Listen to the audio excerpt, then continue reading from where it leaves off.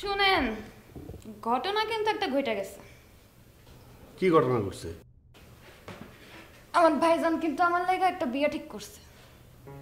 এই, আপনি আমার লগে মস্করা করেন নাকি? কি কইতেছেন?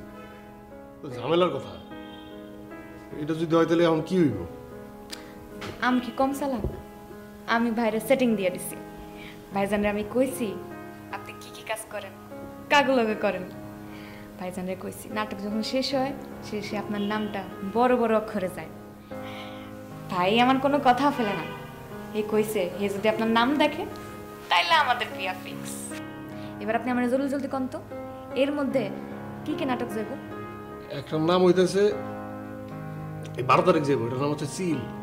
ঠিক আছে, সিল আছে না, নাটকের নাম সিল। আর আরেকটার নাম হইতেছে, ওইটার নাম জানি কি, একটু কঠিন নাম। ওইটার নাম হইতেছে রূপবান। হ্যাঁ, রূপবান আসলো ঢাকায়। রূপবান এসেছে ঢাকায়। আর একটা কি জানো? সিল। সিল চিল। আচ্ছা, একবারে শেষে প্রোডাকশন ম্যানেজার। প্রোডাকশন লেখা থাকবে ওইটার মধ্যে, প্রোডাকশন ম্যানেজার।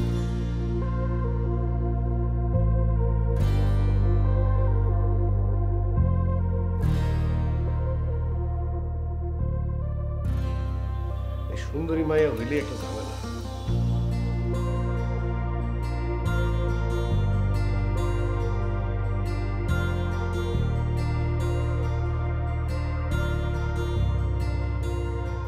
দেখছেন ভাই কি সুন্দর করে ডায়লগ দেয়।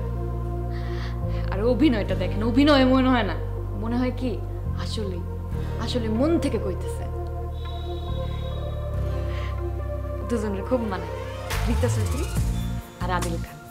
দেখেন এই যে ভাইজান, এই যে নায়িকা নায়কের মিল হইতেছে, এখন শেষ হয়ে যাবে। ভাই তুমি কিন্তু এক সেকেন্ডের জন্য চোখ ফেলবে না। নাম কিন্তু বারবার আইব না, আর এটা ক্যাসেট না যে টেনা টেনা দেখতে পারবা। নাম কিন্তু আনোয়ার। আদিল খান।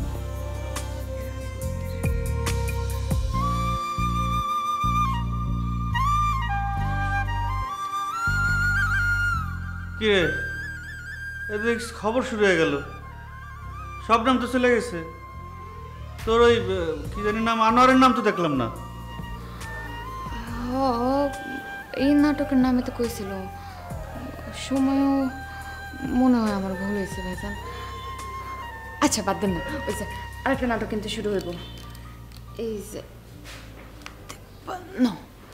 এই কিছুক্ষণ পর একটা নাটক শুরু হইব, এটাতে থাকবো।